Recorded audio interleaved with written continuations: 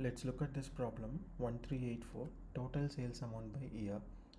With this problem we got two tables. One is product table and another is sales table. If you look at the product table, we got two columns, product ID and product name.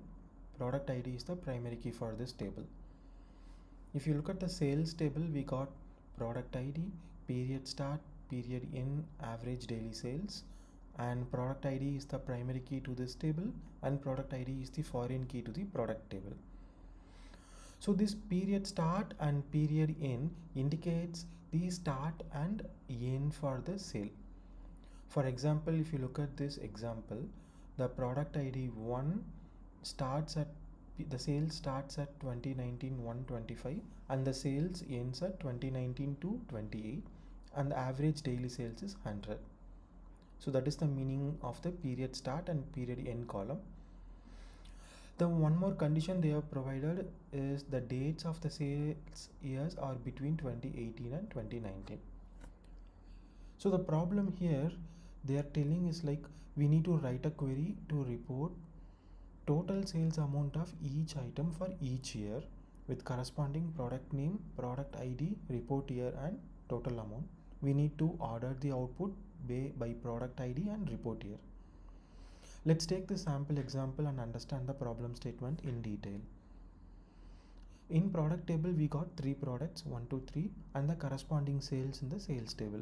If you look at the product 1, the sales starts at 2019 125 and the sales ends at 2019 228.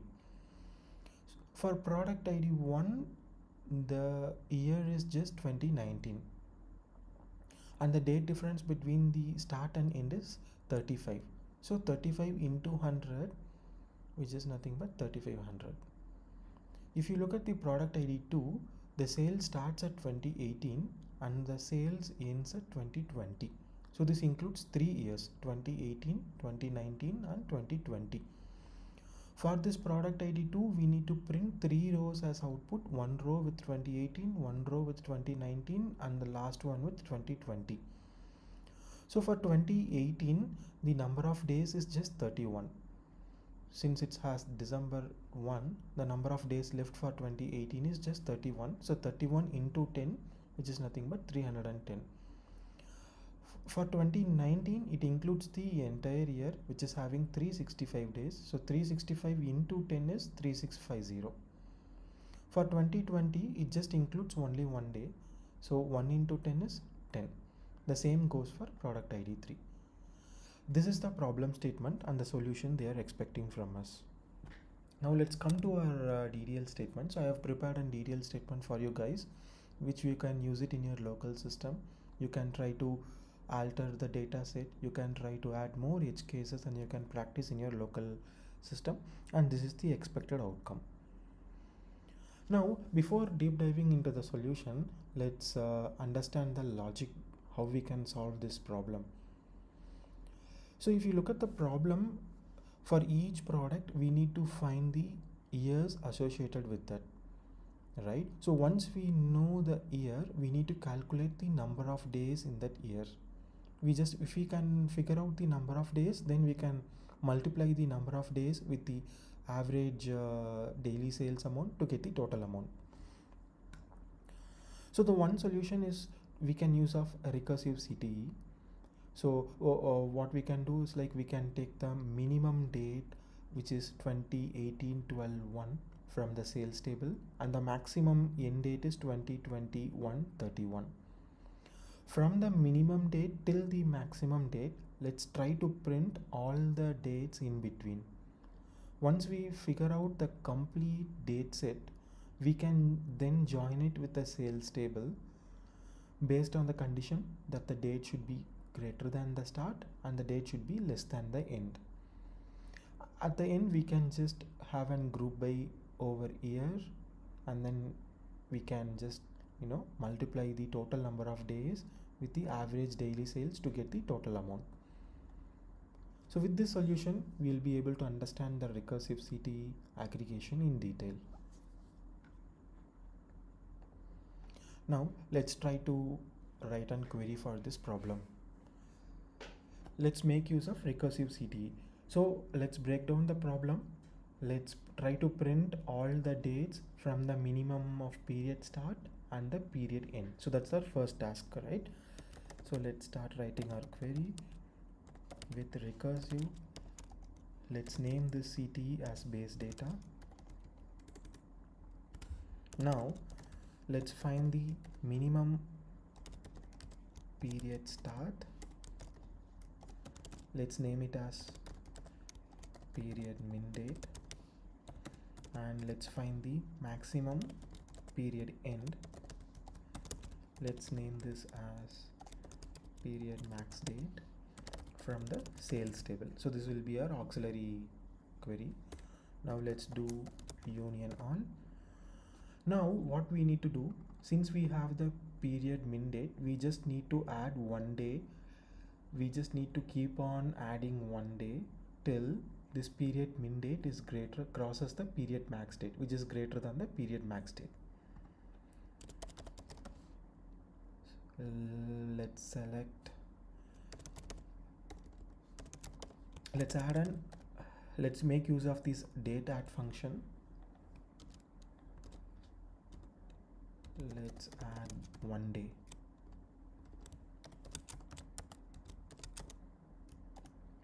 So here what I am doing, on top of this period min date, I am adding one day.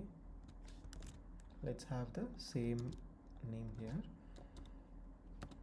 and let's take the period max date. So this period max date will remain same, since we'll be using this column in our var class. So let's take this from the base data. Now when this recursive should terminate when this period min date crosses the period max date. So let's take this query should be executed only when period min date is less than the period max date. Now let's try to print all the dates from our base data table. Cool. Seems like some error here. Let's make use of the from clause. Cool. If you look at this output, we have got the minimum date, as we know, is 2018-12-1, and so our table starts from here, and you can see we are just keep on adding one date from the minimum. This will keep on continue till our max date. When this period min date reaches the period max date, this where clause will be executed and the recursive CTE will be terminated. Now we have got all the dates associated from the sales table. Now what we can do, let's try to make use of this base data function, and let's join it with the sales table. How we can do, let's name this as a BD. Now left join with sales table, yes, on. So on what condition we need to join with sales is like the base data dot period min date. Let me write, so base data dot period min date should be greater than or equal to sales dot period start, and base data dot period min date should be less than or is equal to sales dot period end date. Now what this will be doing is like, say from our base data we'll be selecting the dates when when the product is live for sale. Let me print, let's take sales dot product ID, sales dot, let's take average daily sales, and let's take base data dot period min date. Now let's try to print this output. Here you can see we'll be having one row having product ID and average daily sales and the period min date. So based on this period start and period end, so whenever the dates lies between the period start and period end, we'll be having one row here output. So we are not interested in this complete date, right? So output they are expecting just an year wise aggregation. So let's take just an year from the date, as let's make it as report year. Cool. So now we have got for 2018 this much number of rows belongs to product ID 2 and the remaining rows belongs to product ID 1 and for the other products. Now let's have an aggregation function. Let's count the number of rows which is having product 2 and report year 2018. And if we know the total number of rows and if we multiply it with the average daily sales, we'll be having the total amount, right? So what we can do, let's take this aggregation function to the last.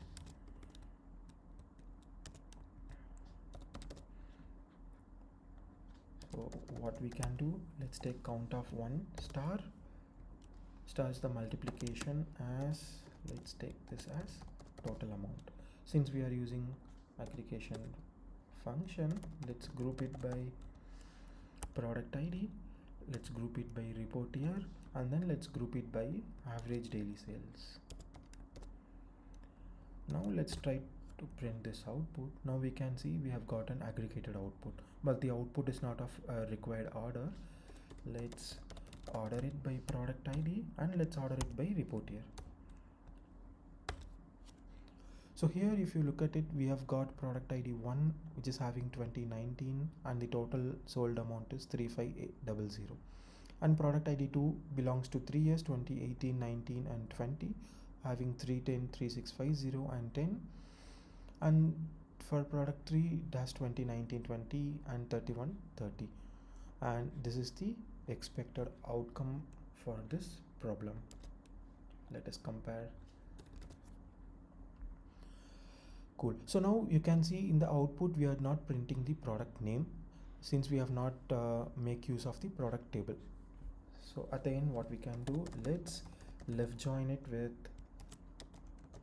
product table P. Let's make use of yes dot product ID should be equal to P dot product ID. Let's include this product in our output. P dot product name, and let's group this as well, and let's have ordering only on product ID 1 which is the first column and a report year which is at the third column. Let me try to print this output. Here you can see we do got product ID 1 which is LC phone and 2019 3500. Product ID 2 has 2018, 19, 20 of the same output. So we have achieved the desired output. This is one way of solving this hard problem, is make use of recursive CTE, get all the dates, join it with the sales table, and at the end make use of the aggregate function to get the desired output. I hope this video is helpful.